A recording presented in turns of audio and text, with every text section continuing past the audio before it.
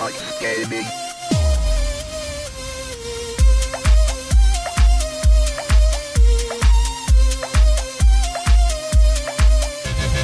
Surfox Gaming.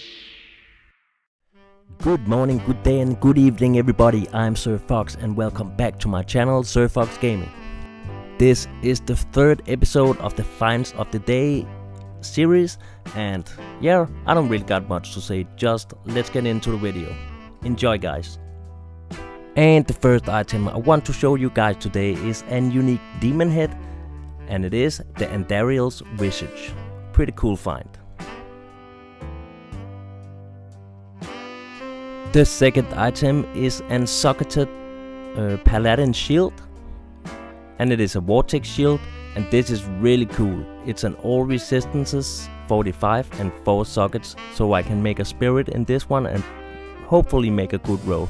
I know the requirement for strength is pretty high, but if you have the Enigma and Torch and Annie and stuff like that, you should be able to get this amount of strength.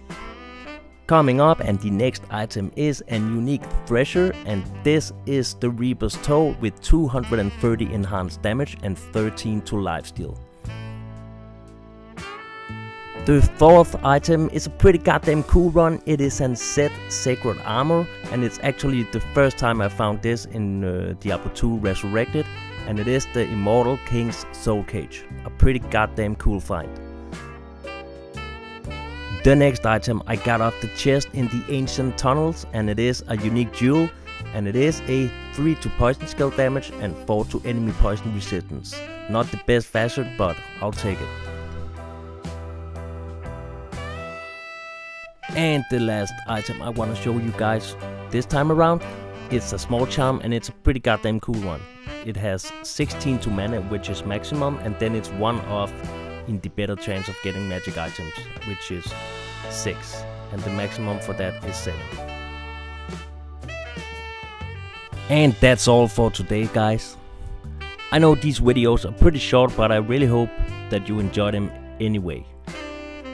So until next time everybody, take care and bye bye.